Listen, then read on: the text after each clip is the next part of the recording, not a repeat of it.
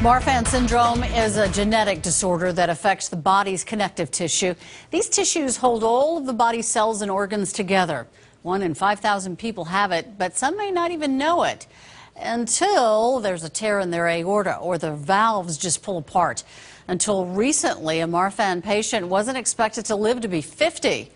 Leslie Mouton reports now some new drugs are helping people suffering with this live longer lives. Brooke Pulliam couldn't imagine her life without dance, but Brooke isn't like other 15-year-olds. She was born with Marfan syndrome. People usually comment about how I'm tall, so I usually just explain what Marfan's is. Brooke is 6'1" to be exact. Her legs, arms, and toes are long too. Her spine is fused. Her mom knew Brooke had Marfan's even before she was born.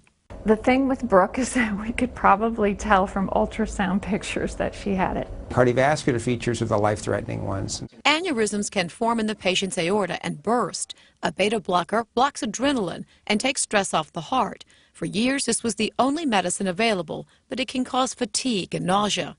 Now, cardiologist Alan Braverman is testing another class of drugs called angiotensin receptor blockers, or RABs.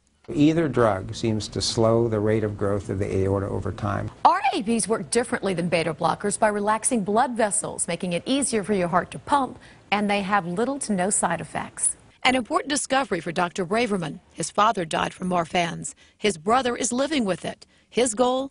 To help everyone with it live longer. I think most exciting about caring for people with Marfan syndrome is watching them grow old.